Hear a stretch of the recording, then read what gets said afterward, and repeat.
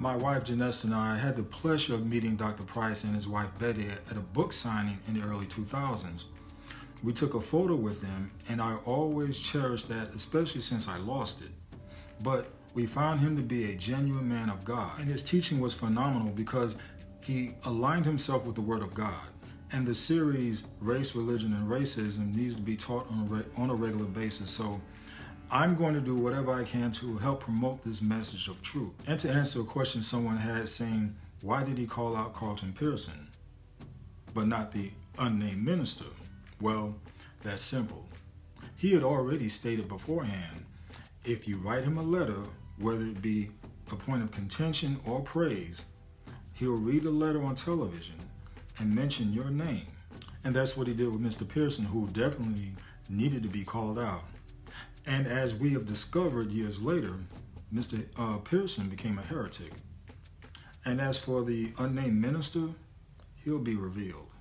I've said it before, but I want to say it again. I obviously do not agree with the position of the Ku Klux Klan, but I have to admire their honesty.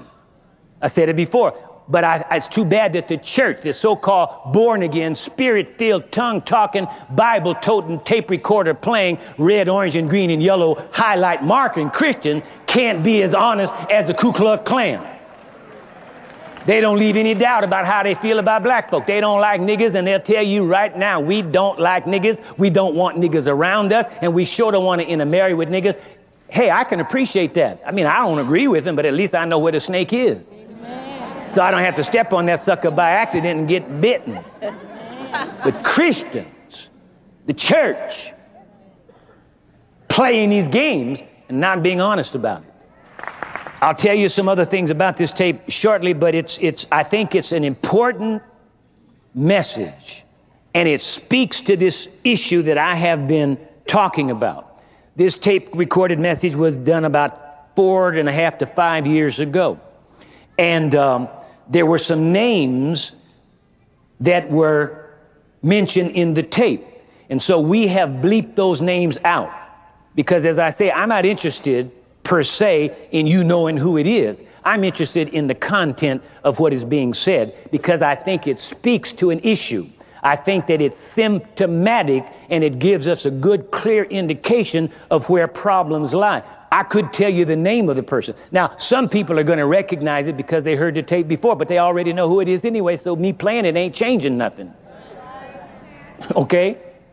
Roll the tape. I hope you can hear this. I can't tell your kids who to go with and who not to go date. Not my responsibility. If you don't want your kids dating somebody, then you control it. But you control it a long time before they ever get to be dating age. You talk about we're friends. We can be friends with everybody. We are not prejudiced, but we are not going to date this group of people. It's not in our culture to do it. We're not going to do it. If you want to, there's no problem with that. That's fine. You're not a racist. You're not prejudiced just because you set down those kind of rules. Hello? If you want, I'm walking deep, that's right. But if you want mix, fine. If you want it, that's fine. But if you don't want it, then you control it. Then you don't have to be a racist about it. And I'm not afraid to talk about it because I've got 30% of a different black in this congregation. And I've talked to many of them. Talked to the men about it. I've talked to about it. I've talked to a lot of these people about it. And they all understand where I'm coming from.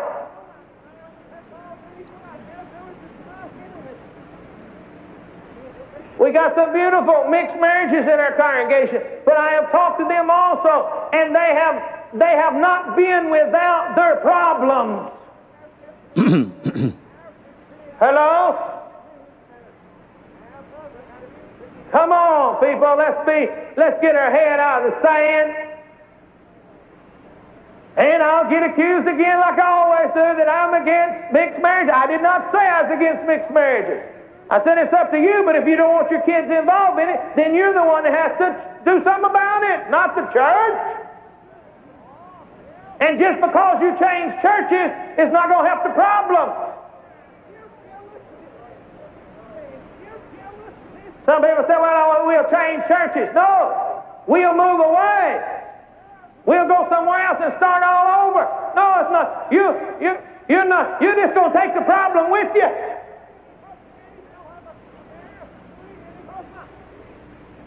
Hello? Many years ago. Listen carefully. I was in the kindergarten. We came home. This young little man was there, nice young man. We just talked to him. We said, hey, look, we friends, we play. We go together as groups, but we don't date one another. I mean, we started in kindergarten. Hello? That just was our rules. Now, once somebody gets up and they get of age, they get to be 21, 18, then they can choose to do what they want to. You ain't got no choice. You can't do nothing about it. They're on their own. I tell you what, the Bible said if you train a child up the way you want it to go, when it gets old, it won't depart. It may wobble around a while, but it'll come back. Hello? You say, well, my Lord soul, Pastor, you talking heavy. I am, and I've got close to air conditioning because I'm sweating like everything.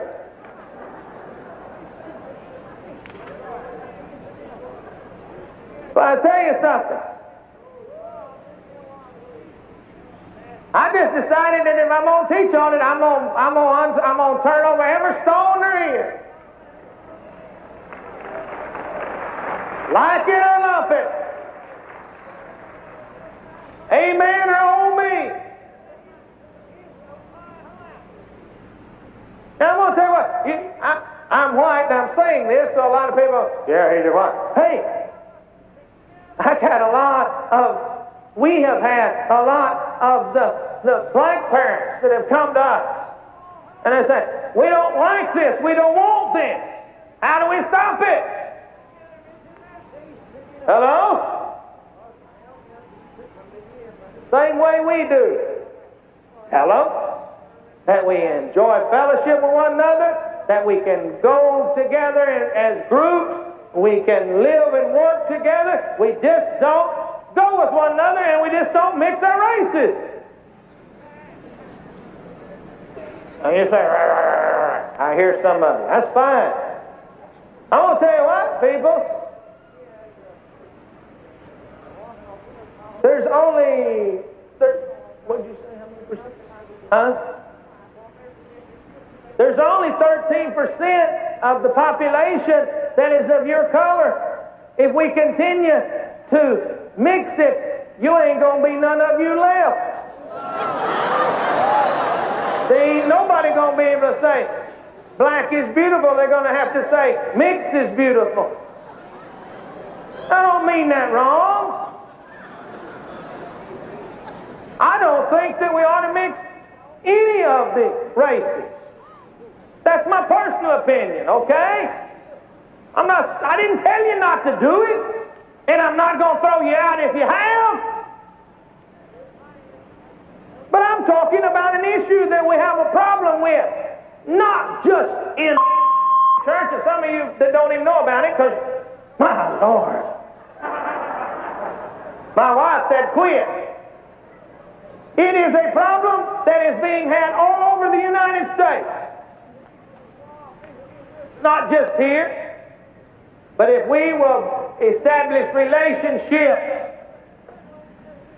we can have tremendous results.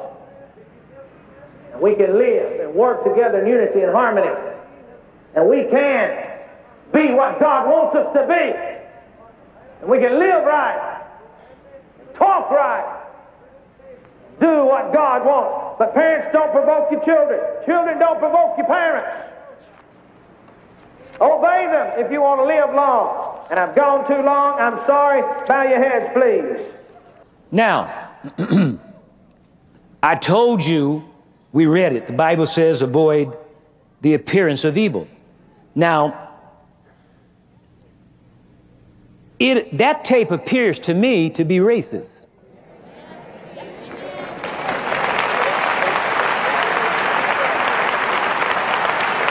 Now, again, I'm not trying to find fault with the individual. I'm trying to deal with an issue, and an issue that I believe is very important. I wanted you to hear it because you get the inflections, you get the stressing of this, that, and the other, and it wasn't like an off-the-cuff one word. That's 8 minutes worth.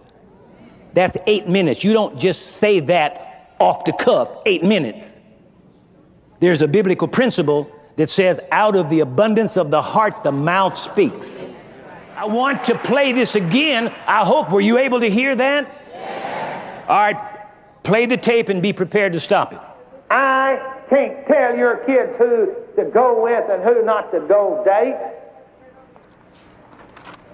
Not my responsibility. If you don't want your kids dating somebody, then you control it. But you control it a long time before they ever get to be dating age. Now, did you hear that? See, this is where all this garbage comes from. See, I realize, and I said this before, all of you that are listening to me now, black or white, you didn't start it, and I didn't start it. But we all are the result of how we have been brought up. And certain things have been planted in the minds of people when they were children. Some things directly and some things subliminally. And this stuff has come up in us, and when we see certain things, like Pavlov's dog, you ring the bell and the dog salivates. Ain't even nothing to salivate about, but he's been conditioned by conditioned response that when he hears the bell, he salivates whether he sees any food or not. And so some people salivate when they see a black face, they salivate, and they do it because they've been conditioned, and it starts at the home. I hope you heard what he said. You do it a long time before they become dating age. Now, there are a lot of people that got upset with me some time ago when I made this statement, and I realize it's not everybody, and I'm not saying that it's everybody. Give me enough credit for having that much sense, but it's too many, and the ones that perhaps don't haven't said anything about the ones that do, so that gives the ones that do the license to think they're right in continuing to do it because the others won't say anything about it.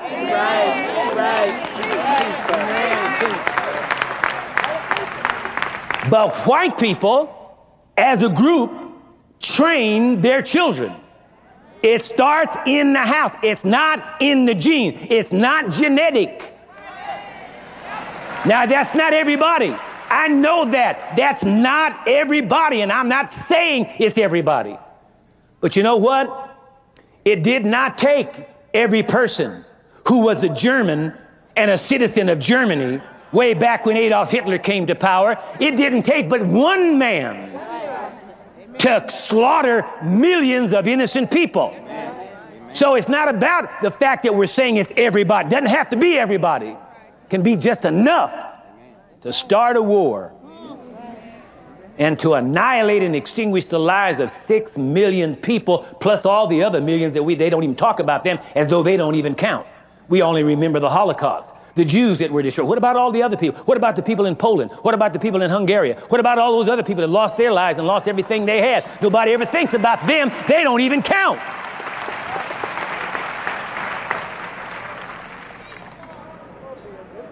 You talk about we're friends. We can be friends with everybody. We are not prejudiced, but we are not going to date this group of people. It's not in our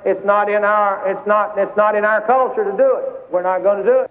Now, see, my only thing is this. That's fine with me. You don't want to date. But there is a certain thing in my mind called cause and effect. And for every effect, there's a cause. And the effect is we don't date these people. That's the effect. Got to be a cause. I want to know why not. And we just read all the scriptures about honesty. If you're honest, you got to tell me why not. Why not? God doesn't have a problem with it. Why do you? If you want to, there's no problem with that. That's fine. You're not a racist. You're not prejudiced just because you set down those kind of rules. Hello? If you want, I'm walking deep, that's right. But if you want mixed, fine. If you want it, that's fine. But if you don't want it, then you control it. And you don't have to be a racist about it. And I'm not afraid to talk about it because I've got 30% of a different black in this congregation. See, the whole thing is black. See, it's this black and white thing. See, he said we got all these other people, but he didn't talk about the Hispanics. He didn't mention the Hispanics. He didn't mention the Asian, only the blacks.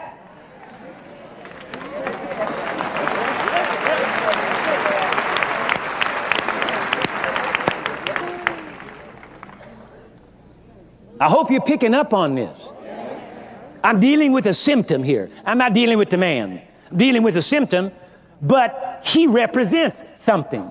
When you're a leader and you stand in the pulpit and minister to people, somebody's going to believe that what you say is from God. And that's how this crap got the way it is now, because of so-called leaders and ministers getting up talking this kind of stuff. Nobody challenging them. That day's over. Day's over. Okay? Okay. Okay. All right. Roll the tape. Talk to many of them. Talk to the men about it. Talk to about it. I've talked to a lot of these people about it. And they all understand where I'm coming from. I do too. We got some beautiful mixed marriages in our congregation, but I have talked to them also, and they have not been without their problems. Now, isn't that something? See, here's what he's saying. He's saying that only mixed marriages have marital problems. So if you stay within your so-called ethnicity and only marry people of your kind, you're not going to have any marital problems. Give it a rest. A marital problem is a marital problem. I don't give a care if it's a financial problem, a sexual problem, a wife beating problem, a husband beating problem, a molesting of kids problem, a drug problem, an alcohol problem, whatever it is, a gambling problem, it's still a problem, and it can wreck a marriage.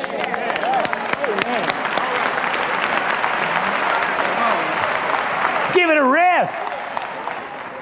They have not been without their problems. I don't know of any married couple that haven't been without their problem. What's that got to do with anything?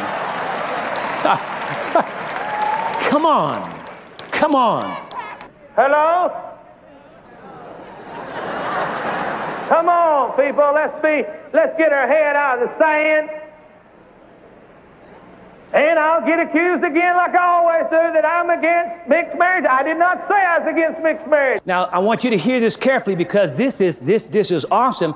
He said, I am not against mixed marriages. Did you hear him say that? Or did I miss this? He said, I'm not against mixed marriages. Well, then if you're not, there should be nothing else to say about it.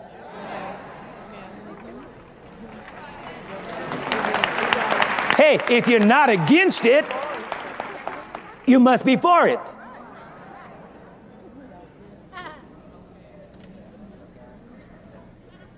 Up to you, but if you don't want your kids involved in it, then you're the one that has to do something about it, not the church. Yeah, that's it, not the church. If the church doesn't have an influence on how you live your life and raise your kids, what on God's green earth is the church and the Bible good for?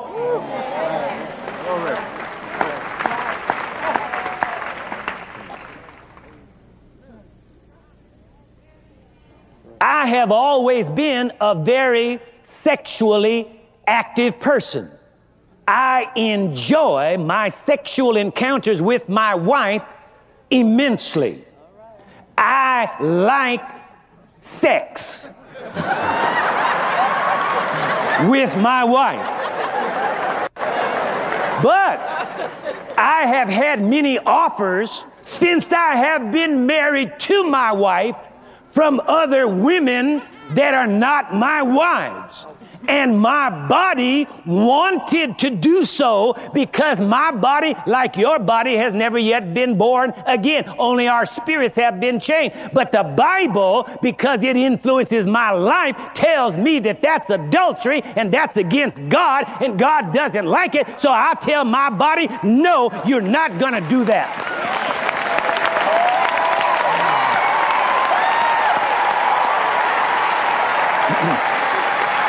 My point is that if the church and the Bible are not going to have any influence on your actions and your thoughts, I mean, I don't understand that. Roll the tape.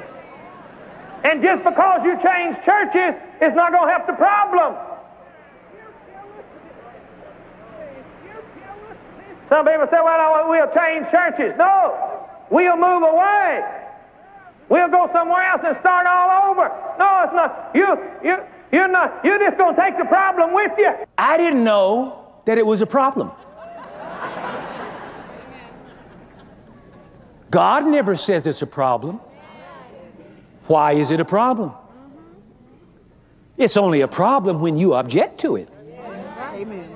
But just because you object to it doesn't make it wrong. Hello? Many years ago, was in the kindergarten. See, we beeped out the name of the child. See, many years ago, when was in kindergarten, that's where the garbage starts. That's where it starts. A little young, impressionable mind, like a piece of raw clay. We came home. This young little man was there, nice young man. But black, probably. We just talked to we said, hey, look, we friends, we play. We go together as groups, but we don't date one another. I mean, we started in kindergarten. Now, I want you to remember when they started. Now, can you imagine what kind of message does it send to that little innocent child? Obviously, that child is going to begin to think that there's something wrong with those people. That's how it starts. Subliminally. That's how it starts, see? And every time they see one of those people, that sends a message that there must be something wrong with those people.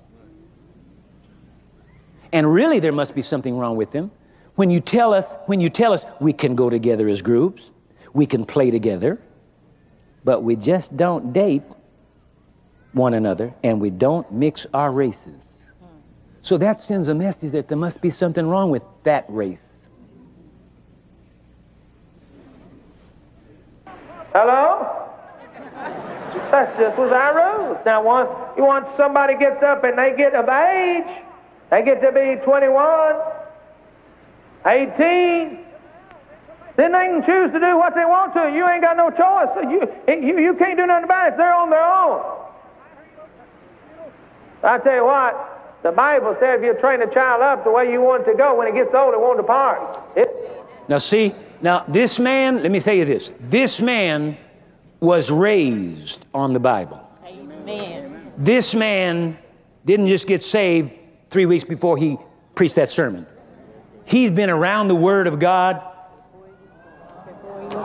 probably before he was born. It was almost in the genes, if you would. That's right. And that was not a mistake, because you can tell by the context of everything that he said, it fits right in. See, he says, you train up a child in the way you want it to go. That's unscriptural. The Bible does not say that. The Bible says you train up in the child the way he should go, which is God's way, not your racist, prejudiced way.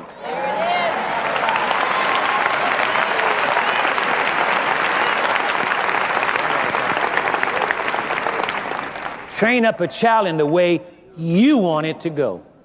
That's exactly why we had a problem. If you train the child up in the way of God, it wouldn't be no problem with racism. You got the problem and you pass that icky disease onto your children. Wobble around a while, but it'll come back. Hello? You say, well, my Lord soul, Pastor, you talking heavy. I am, and I've gotten close to air conditioning because I'm sweating like everything.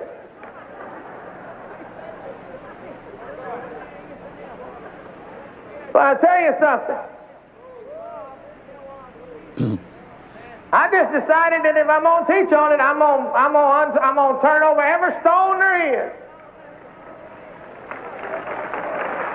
Like it or lump it. Now, isn't that interesting? He said, I decided that if I'm going to teach on it, I'm going to turn over every stone. Now, why are you getting on my case for turning over every stone? See that? That's all right for him. So you see, to me then, that could not be just an offhand remark.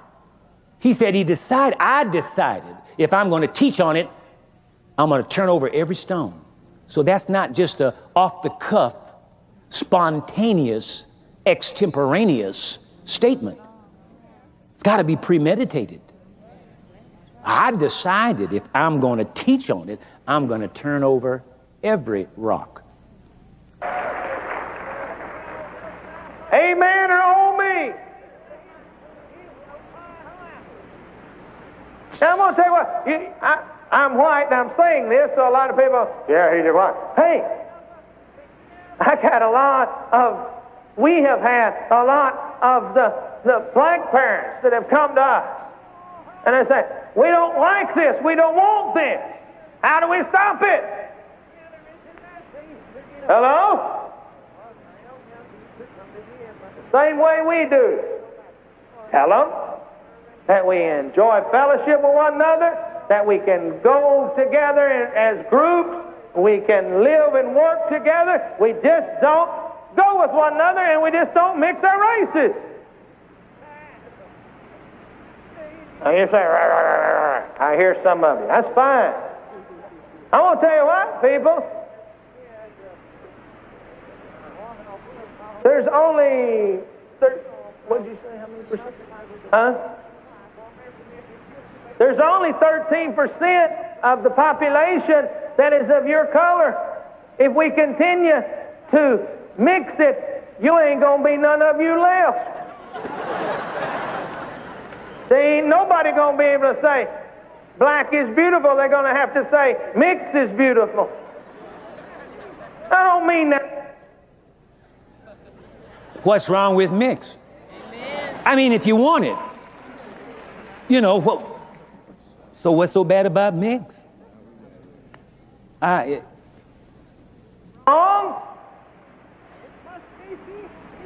don't think that we ought to mix any of the races. That's my Go ahead. That's my personal opinion. Okay? I didn't tell you not to do it, and I'm not going to throw you out if you have. But I'm just going to put you on a guilt trip. No, I didn't tell you not to do it, and I'm not going to throw you out, but I'm going to put you on a guilt trip because your pastor doesn't think we ought to mix any of the races. What kind of message are you sending to people? But I'm talking about an issue that we have a problem with, not just in church, and some of you that don't even know about it because, my Lord, my wife said quit. It is a problem that is being had all over the United States. Now, he admits there's a problem. But it's not a racism problem. It's not a color, ethnic prejudice problem. It's an intermarriage problem. It's mixing that inferior black blood with the superior white blood. That's the real issue. And he said we have the problem all over America. Well, if it is a problem, and I agree with him, and it's all over America, don't you think somebody ought to address the problem? Yes, sir. I have been assigned the task. Yes, I'm angry. So go tell it on the mountain.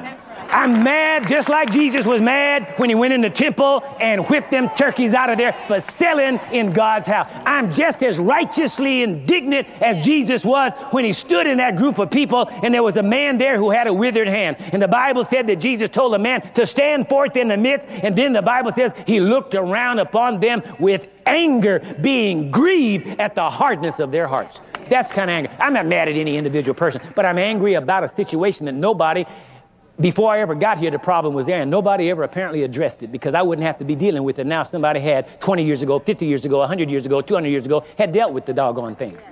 So that's the kind of anger. It's holy, righteous indignation. I'm not mad at anybody. I'm not mad at any group of people. Don't take it personally. But I'm mad about a principle that should have been dealt with and nobody dealt with it. I am. Not just here, but if we will establish relationships. How can we establish a relationship based on dishonesty? That's what it amounts to. How are we going to have a relationship and you don't like me because I'm black? How are we going to have a relationship? And every time I come around you and bring my son, I'm on pins and needles because you wondering whether he going to drag your little old white nappy-head girl out somewhere and marry her. Well, that's what it's all about. How are we going to have a relationship and I'm on my pins and needles all the time because you wondering whether he going to have eyes for your child or your child have eyes for him? How are we going to have a relationship? Give it a rest. Okay, now again, my purpose in that tape was not to say anything about the individual. I didn't mention the person's name, and we bleeped out all the other names that anybody that does not already know the situation would not know, okay? That was not my purpose. My purpose was to deal with some information that came out of the tape, okay? And to me, it appears to be racist. And the Bible said, avoid that. Abstain from that. Now, this tape was given to me by a delegation of black ministers who were hurt, outraged, and bewildered by its content. They were doubly mystified by it coming from a ministry which was held in such high esteem in the charismatic community. They came to me because of my long-standing relationship with this ministry. I had to respond.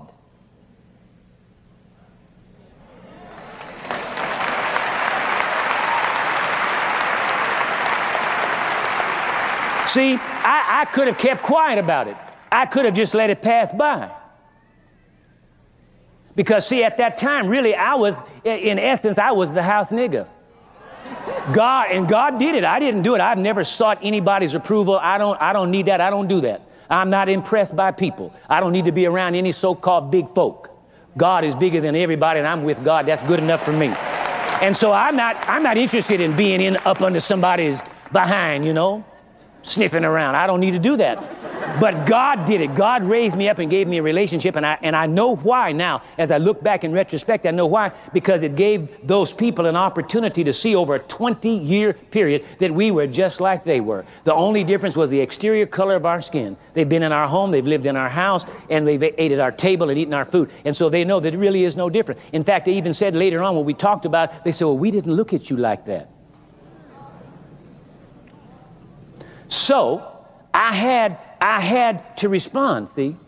And because I responded, they put me back in the field. I'm a field nigga now.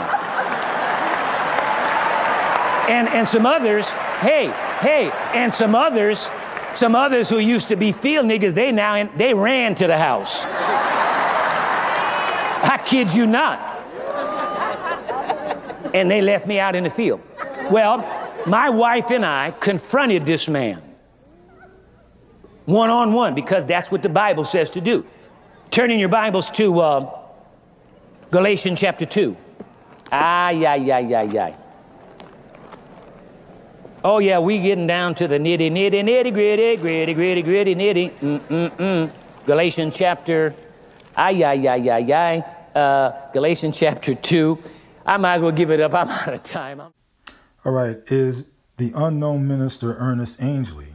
See, I pulled up a recording of his voice to see if it matches with the voice you've been hearing, and it definitely sounds like Ernest Angley. Or is it Kenneth Hagin? and listen to his voice, and does it match? Now, to me, it didn't match, but you may have a different opinion on that. I looked up information on both men, and I saw nothing on their Wikipedias, but the voice again sounds like Angely, and there is one article from the LA Times that vaguely says it's Hagen. So, what do you think? What do you say? Oh, and by the way, go to the video description and click on the link to my book, The Black Emperors of Rome. Enough said.